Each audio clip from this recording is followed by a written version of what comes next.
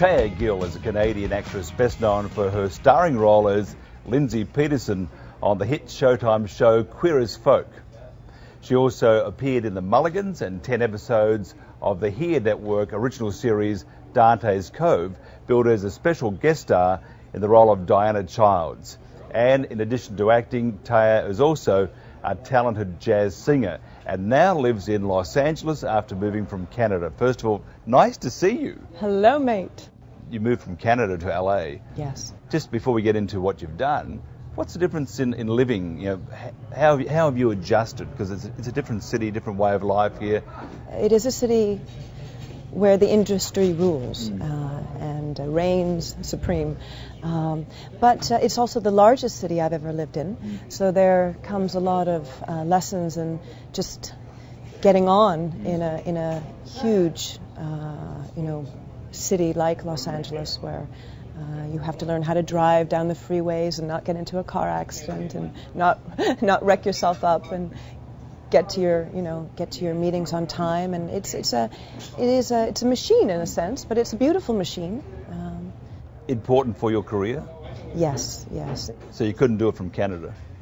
Well, I'm fortunate enough to be able to spend, time and work in both countries. I often go back to Victoria, British Columbia, and Vancouver Island, and I work there, and I also work here. So I'm finding that, as an actor, you have to be nomadic. You have to seek out work in many areas and in many countries, and it's an adventure. Queer as Folk, it just seems offset to have been a great, like a happy set, happy family. Yes. Is that how it was? Oh, it was, absolutely. I still consider all those I worked with to be my family, and to be another family in my life. We have many families in our lives, right? And I have remained friends with practically everyone, and I work out at the gym with the executive producers, Dan Littman and Ron Cowan, and we're on the treadmill together, and family follows each other. So how long have you been acting for? I have always wanted to be an actress since I was 12 years old, when I played Scrooge in A Christmas Carol and in my grade 5 elementary school production. I've tried to find my way as an actress. I work in the stage, I work in the theater, I have worked in television, I'm working more in feature film, and I'm trying to continue to pursue all kinds of different expressions in the various mediums that one can as an actress. What do you prefer, on stage, in theatre, or do you prefer on film? I mean, both are entirely different. I mean, Yes. you can mess up a line in Yes. front of the camera. I would be so fearful, so scared that I'm going to forget my lines. So do you have that sort of fear and the difference between on stage and in front of the camera? What is the difference, and what fears do you have? Or do you have any fears, like the mental block? Fears? Well, it's funny, everyone who doesn't work in the entertainment field always asks, how do you memorize all those lines? That's always the number one question people ask, and it's actually the least difficult thing to do is memorize the lines. But I need a dose of each. I need to be on stage every once in a while. I need to receive the live interaction, or the energy, the creativity, the different colors that one experiences when one's on stage, because it's a live thing. But I also have become more and more intrigued by the camera and the mysteries and the secrets that the camera holds, and how one can communicate through the lens. On stage, I go deeper into my body, whereas in film, I find that I go deeper into my soul as an actress. So I'm finding the different ways in which now I can bring what I've learned through my film and television acting, how can I influence my stage acting, and how can my stage acting influence my television and film acting, because they do complement each other if one's able to find the holistic nature of what one's doing. And the live aspect to being on stage compared to, say, in front of a camera. I mean, with a camera you have to wait for a long, long time before you actually get to that stage of finding the reaction of the audience. But on stage, it's pretty well instant, isn't it? And it's there ready to, they either like you or they don't. How do you, Yes, that's true. Do you look for the blessing of the audience, or what do you look for from the audience? I mean, because it's so instant. Yes. Well, you know, my husband's always said that he feels I'm most alive when I'm acting on stage, when I'm working with him on a play, when I'm entering into a character on stage, or when I'm performing on stage throughout the course of a run of a play.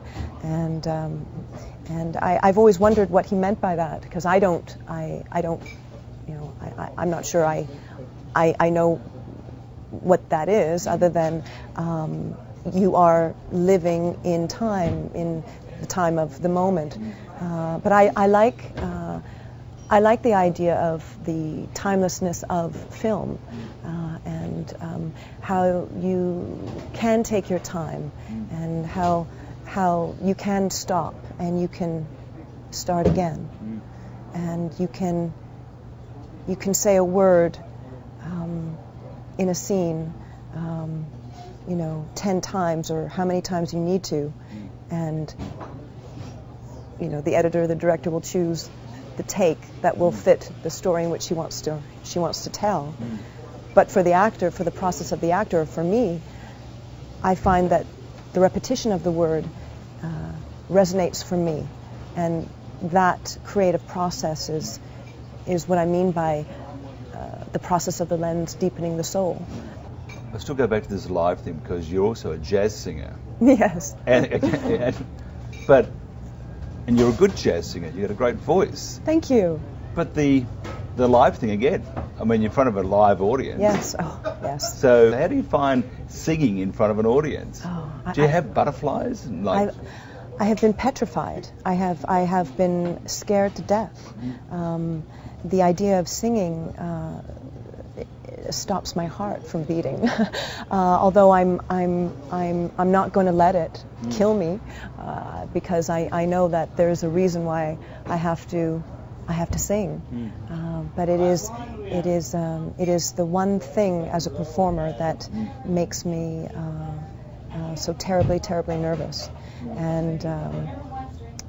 And when I sing on my own, it's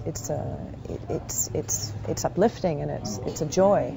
So now my challenge, of course, is to be able to bring the privacy of my singing to the public, and that has still yet to happen for me. When did you realise that you had a good voice? That you and jazz? When did you realise that this was the area of performing with music? Well, you know, I don't know if I wouldn't say I'm a jazz singer. I mean, talking about time, I still actually am searching for exploring different time signatures and time beats, and you know, and finding the rhythm of songs, and you know, I you know, playing around with time, you know. Because jazz singing is very sexy, though, isn't it? I mean, it is sexy, jazz.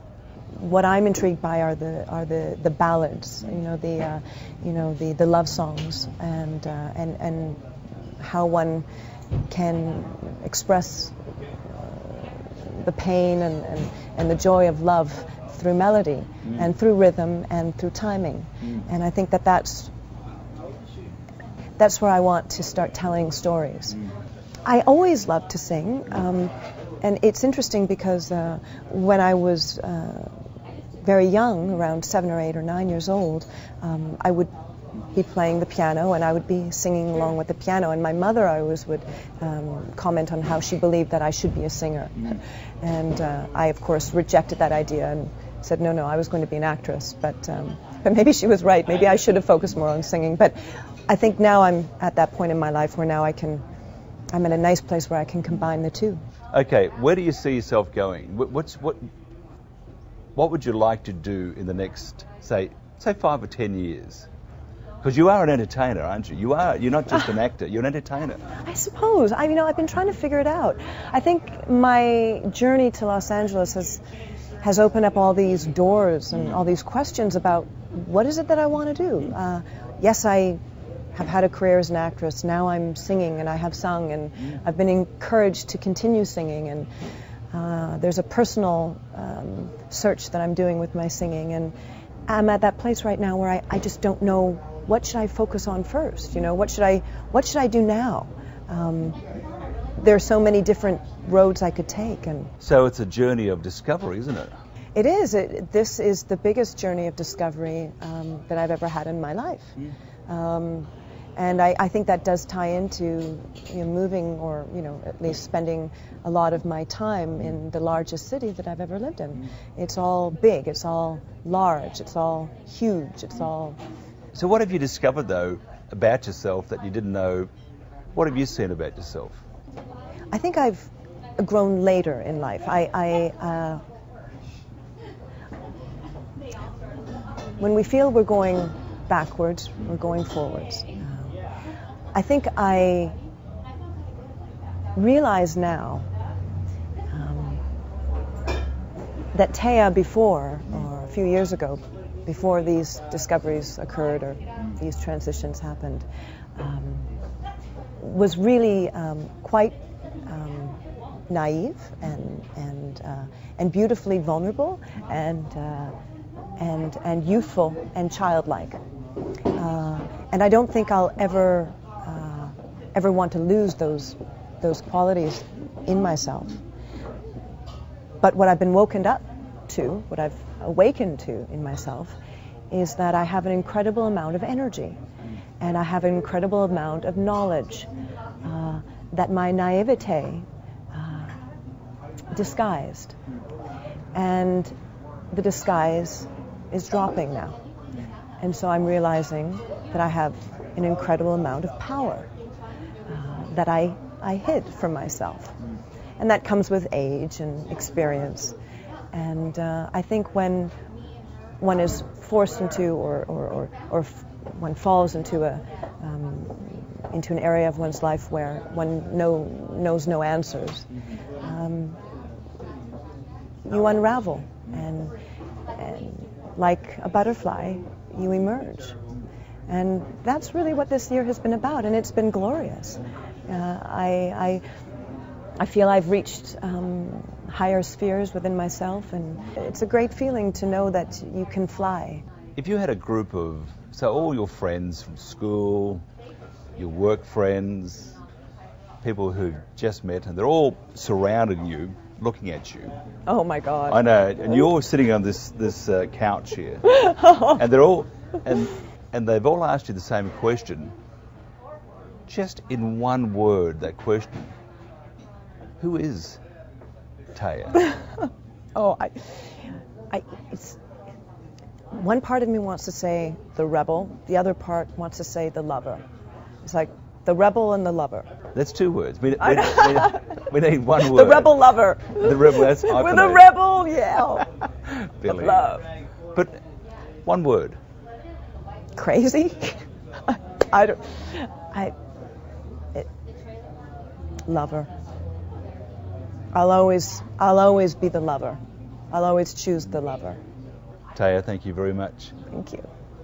Thank you, mate.